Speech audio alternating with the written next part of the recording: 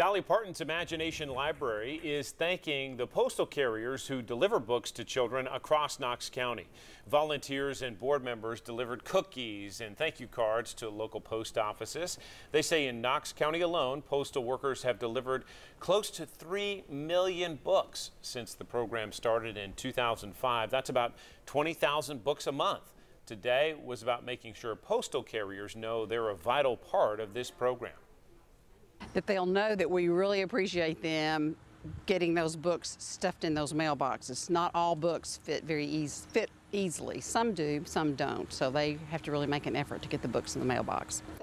Imagination Library gives a free book a month to eligible children from birth to age 5. The goal is to get every child exposed to reading early in life. We have a link about how to sign up your child at WBIR.com.